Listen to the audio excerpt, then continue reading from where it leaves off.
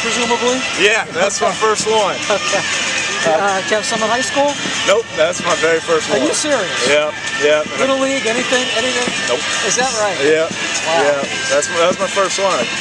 It helped that he came in and shut the door. Well, that must make it even more special. I mean, is that something that somebody who's been pitching for a long time is being part of a no-hitter something you kind of look forward to, dreamed about? Yeah, well, honestly, it's one of my goals every time I go out, and this game's really hard.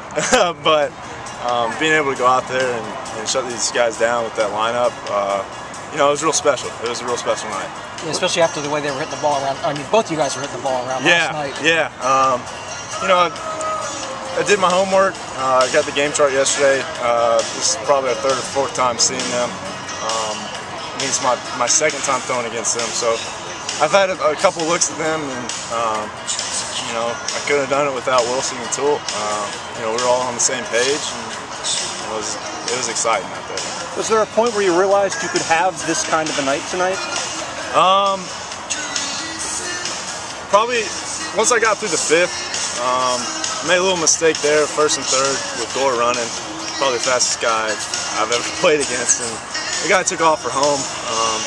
Probably could have stopped that, but once I got out of that and I locked back in, I thought it was a great possibility. What kind of pitches were working with you today that you were strong at?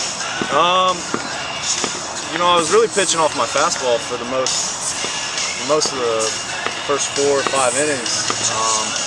Didn't really have changeup was all right, but then something clicked with the curveball in the 5th, 6th, and 7th inning, and that helped me get through there.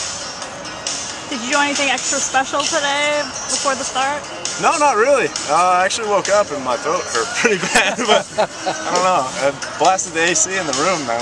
I don't know. Nothing really special. When you're a first round pick, there's always extra pressure to kind of prove yourself and stuff like that. But obviously, you just have to kind of go out and pitch like everybody else. When you have a game like this, is this kind of a good marker for you? A good, in the constant strive to be better and progress. Is this kind of a good marker for you along that path? Yeah. My season hasn't been going as well as I wanted it to. Been working on a lot of stuff mechanically, learning the game. And today, everything kind of felt like it clicked. So it was really special for me to go out there. Hopefully we can string a couple good starts together and we get the season rolling. Congratulations.